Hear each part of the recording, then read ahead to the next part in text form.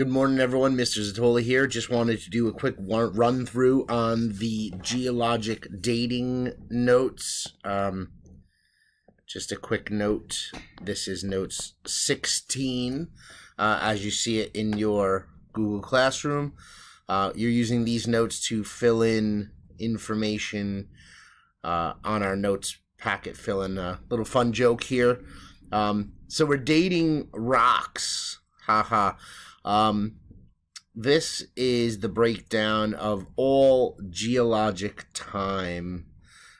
So what you really have here are the longest periods of time are the eons. We break the eons down into eras, and there's a reason they're broken up here and here. Essentially, you have mass extinctions breaking them down. So, like, for example, the end of the Mesozoic right here is the dinosaur extinction, all right? And then we break it down into periods because we could see more information there. And finally, we have epochs. For all of this stuff here, down here, excuse me, epochs are broken up into early, middle, and late. As you notice here, we have a lot more specific names. That's because that is recent geologic time. Everything in the Cenozoic is still around. There hasn't been a major event that has caused a major change. So we can, when we look at fossils or rock evidence, we can actually put some information to it. So we can be much more specific, all right?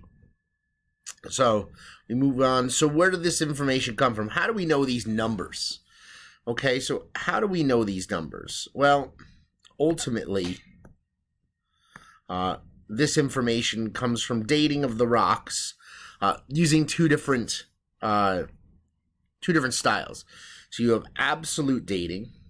Okay, absolute dating is an exact age. Okay, like when you ask a little kid how old they are, and they say they're 7 and 3 months and 14 days. Okay. The thing is, this only works with igneous and metamorphic rocks. And in your notes packet there is a why. Well, why? The why is because sedimentary rocks are made of many other rocks. So you have to remember that sedimentary rocks are made of other rocks. So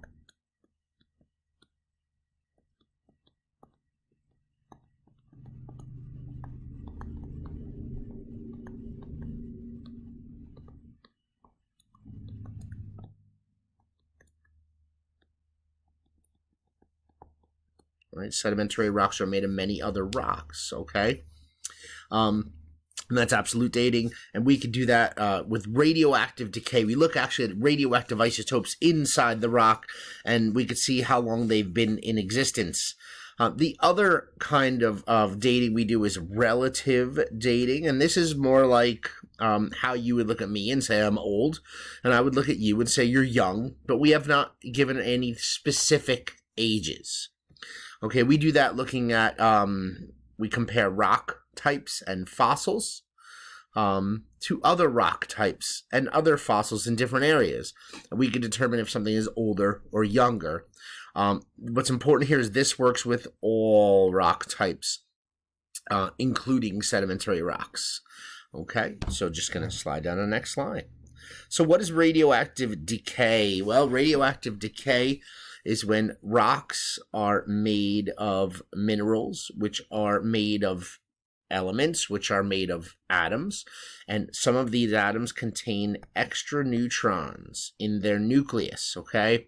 Anything that contains extra neutrons in the nucleus is called an isotope, and an isotope does not like where it's at. It is unstable. So isotopes are unstable, and they want to become stable. So what happens is over time, they change. They change from a parent isotope into a daughter isotope. So from an unstable parent to a stable daughter isotope by losing neutrons. And that part we're not really going to go too far into since it's chemistry and physics based. But what you have to remember is that we go from unstable to stable, from daughter to sorry, from parent to daughter, okay? And this is, the process is radioactive decay, and you see we have some specific highlights here. Each decays at a definite constant rate, so we know how long it takes to break down, right? We do this by measuring something called a half-life, all right? In a half-life, the amount of time it takes, half, that's the key here, of the atom in a sample to decay. So in one half-life, how much is left? Well, it'd be 1/2. But after 2 half-lives, how much is left? It would be 1/4. And 3, 1/8. So really it'd be 50% for 1 half-life, 25% for 2 half-lives, and we just break it back down in half. It'd be 12.5% for 3 half-lives. And we're going to do some more work with those numbers. Okay, so this is a half-life decay curve. We have a better way of doing it. We have a whole chart set up that I'm going to make a video about on how to do the half-lives for not only percent but also mass of a radioactive isotope. But in this chart, it's important to see here we start out with 1 whole, or you could say 100%. So you always start with 100% of the parent, which is the yellow, and that's at 0 half-lives. Okay, that's number of half-lives down here. So after 1 half-life, so here we are at 1, we have, right, half, or 50%. 50% of the daughter, 50% of the parent, right, which makes 100 total. After 2 half-lives, we have 25% of the parent, 75% of the daughter. So notice, always adding up to 100. And we can go further. 25 and a half is 12.5. 12.5 and a half is 6.75. And it just goes down and down and down. It never hits 0. So things that are really important to remember is that the decay rate is constant and unchanging. All right? If it tells you it takes 10 days to decay, it will always take 10 days to decay. If it tells you it takes 2 years to decay, it will take 2 years to decay. Really, what we're going to be looking at is our isotopes take things like 11,000, or sorry, my fault, take things like 5,700 years to decay, and 1.3 million years to decay, and 4.5 million years to decay, and 4.9 billion years to decay. So we're only going to be looking at 4 specific isotopes. And this can't ever be stopped, cannot be stopped, it cannot be sped up, it cannot be slowed down, it cannot be changed. All right, heating, crushing does not do anything. There's only one thing. We can reset the isotope if we melt or recrystallize the rock. So if it's melting and recrystallizing, it is igneous, and you could even say metamorphic rocks can also be reset because they can be recrystallized, right? So sedimentary rocks, we're not going to use this for, because every particle in a sedimentary rock could be from a different rock and from a different age, so we would never use this technique. Okay, we use fossils to date rocks.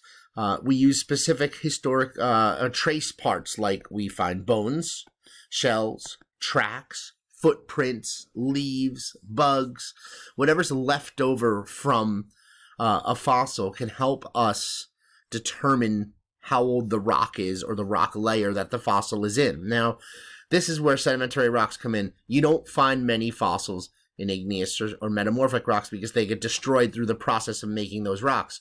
But sedimentary rocks that lay down on nice flat layers in the bottom of the ocean or in the bottom of a deep or large water body, well, those fossils get left behind. And we'll talk about the parts of fossils because we have soft parts and hard parts of the fossils that get left behind. But really, when you talk about soft parts, you're talking about exoskeletons, and hard parts are obvious: bones, shells, teeth, soft parts can also be things like what's left over in impressions. Footprints are a big one. If there's a footprint or a movement print, we can determine that the animal lived then, obviously. Up here, this thing called an index fossil. You need to know this. Index fossils are fossils that lived for a brief period of time and over a large area. So we're going to talk about index fossils when we look at some of our reference tables, but I'll give you a great example. Humans. Humans are a phenomenal index fossil. We have not lived very long. We've only been around for a few thousand years, and we live everywhere on this planet. So we are a great index fossil, and when the end of the Cenozoic happens, I'm not sure when that will be, and humans are extinct, whatever's left will always be able to look back and tell what we were doing and where we lived. So let's take a look at this picture. This is the Grand Canyon, and notice you see layers that connect through these different areas of the Grand Canyon. All right, these are correlated, all right? These layers were once one layer. Oops, sorry. Didn't want to write a T there. Correlation. All right, they're connecting these rocks that were once one rock layer. It's easy to see in this picture, but we could do this over millions, we could do this over hundreds of miles. Famous parks in the United States are Bryce Park, Zion National Park, and of course Grand Canyon. They all have the same rock layers, but they are about 300 miles apart. So we could see a correlation between these. Okay. So let's talk quickly about relative dating, and you're going to have some videos to watch on this. A couple laws you have to remember. Law of superposition tells me that the rock layers were laid down one on top of the other. So we always assume that the oldest is at the bottom and the youngest is at the top. All right. We will never look at the item where we are overturning rock layers, so we can't determine that they have been oldest at the bottom, youngest at the top. So when you look at this class, you're only going to get this situation. We do have to understand there's something called a cross-cutting relationship. I say this all the time. When you make a sandwich, and try not to argue with me about this, you build it. Bread, you put your maybe condiment, maybe your sandwich meat, maybe your lettuce and tomato, maybe your cheese, and maybe your other piece of bread on top. And then you cut it. So what I'm trying to say is the old layer, all right, this was the first one laid down, this was the second one laid down, this was the third one laid down, the fourth one laid down, and the fifth one laid down, and then this intrusion came in. Okay, that was the sixth layer to be put down. Then the intrusion happened. So rock layers cut by another rock layer must be younger. So the rock layer that is cutting through, in this example, it's the granite dike cutting through those other layers. It is the youngest. And we'll do more on that.